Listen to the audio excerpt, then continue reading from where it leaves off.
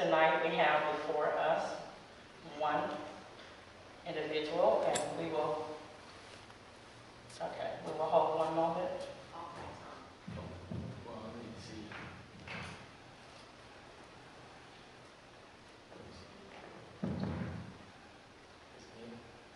One moment. So let the record show we do not have the time visible, but it has been provided to the speaker, and Ms. Battles, I'm relying upon you since I cannot see that clock. When we get to the 30-second mark, just give a hand raise. Mr. Barone, are you ready? Yes, thank you. You may begin. Greetings, Damon Barone, Alief ISD parent, taxpayer, and alumnus. Let me start off by asking why all of the communication outlets which the district doggedly reached out to the community to notify us about bond elections are not and was not being used to inform the public about tonight's special called school board meeting, tomorrow's regular school board meeting, or any past school board meeting or board committee meetings which district business is being discussed and voted on by the board.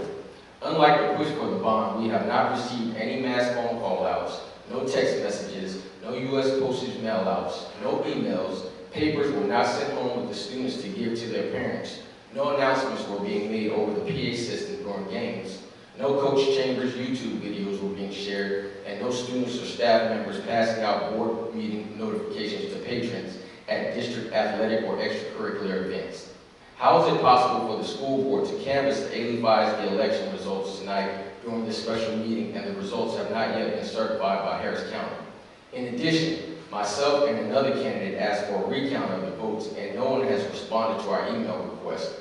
Furthermore, no one from Alief ISD School Board has responded to several requests from community members such as Israel Perez, Ivanna Nguyen, Adrianna Garcia, and possibly others regarding current candidates and previous board members' residency here in Alief.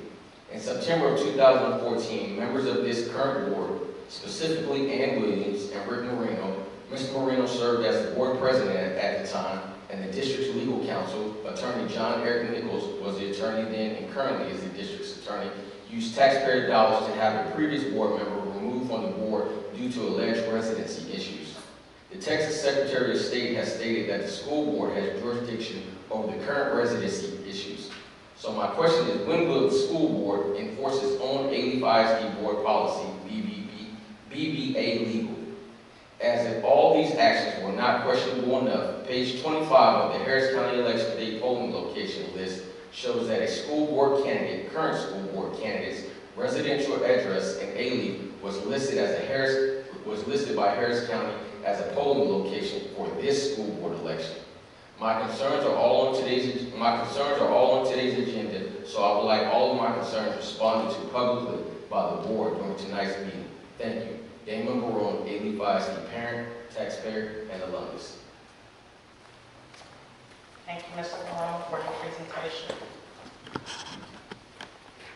At this time, board, keeping with the agenda, item number 3 is to consider approval of order, canvassing returns, and declaring results of the bond election. Mr. Woods